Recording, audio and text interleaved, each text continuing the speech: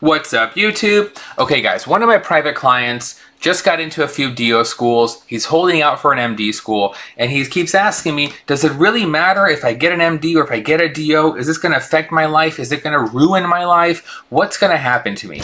So this person I'm working with is very complicated. He's older, career change, second time applying, had some difficulties with like taking the MCAT and doing well, lots of complexity, very hard person that I'm working with, but we really put in a ton of effort, and now he's holding 2 DO acceptances. He will be a doctor at the end of the day. This is fantastic, right? So does it make a difference? I'm just gonna tell you the answer now. No, it does not. You can try to argue, please do. I will be happy to rebuttal you, but let me tell you why. As a guy who has been through academics, runs a private practice, works with hundreds of doctors in the community who are MDs and DOs, sees how they practice in real life, let me tell you so you can hopefully lower some of this anxiety.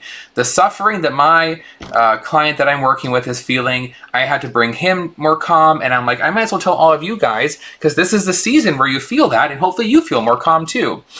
There was this article that he had sent to me. He's like, what do you think of this article? Is it accurate? The key differences between going MD or DO. This article is okay.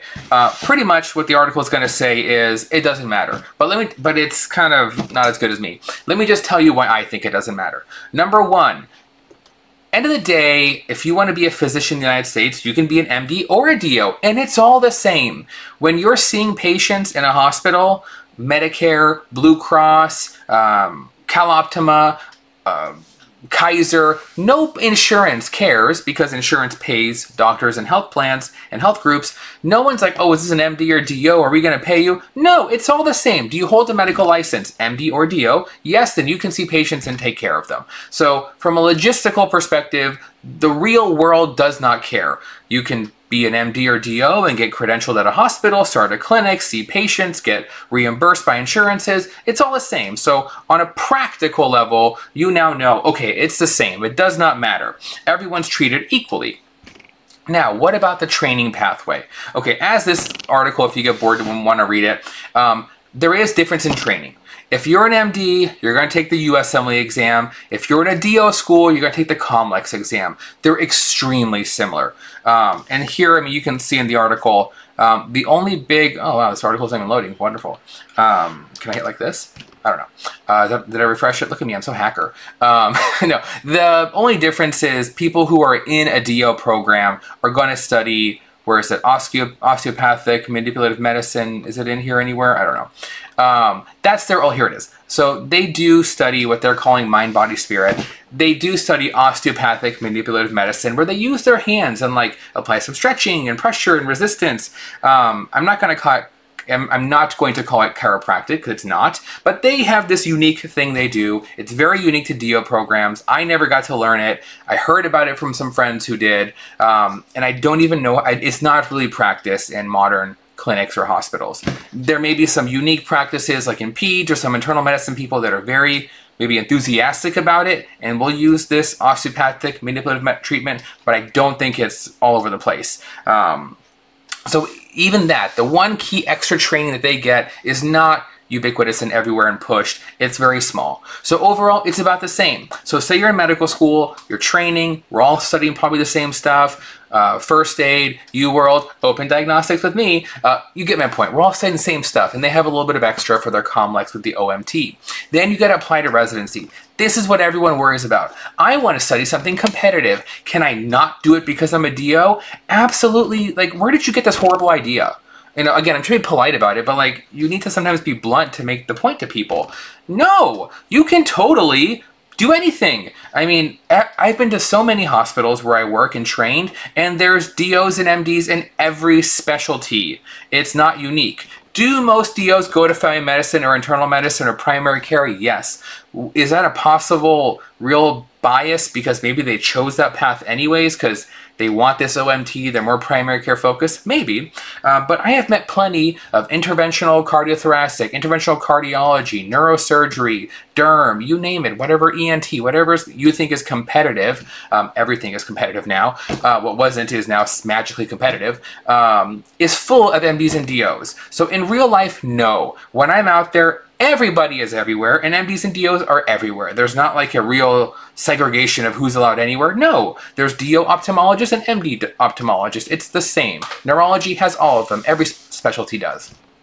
It doesn't make a difference. It again comes down to your training. How were your scores? How were your letters? How did your rotations go? Who do you know? Who wrote you a letter? Who are you connected with? How great are you as a trainee? These are the components that, you know, myself and every, I'm sure, school coach tells you, whether we're coaching you to get into med school or coaching you to get into residency or fellowship. It's who you are and what you bring to the table, not your degree. It's such a insignificant part, essentially. I've sat on a lot of admissions committees, on fellowship, on residency panels, where we help pick people who we want in our program. And realistically, I will tell you from the inside, nobody cares. Okay? I know you'll go on Reddit. I know you'll go on YouTube. I know you'll go on other people, but respectfully, those people are probably wrong, because they probably have not sat in as many seats as I have, where we realize we want the person. We don't care if they have an MD or a DO. We want the brains, the intelligence, the drive, the passion. That's who you want. The MD or DO is just two different pathways that were developed. It doesn't make a difference. So long story short, there you go. Now you know. Hopefully you have more peace. You have more calm.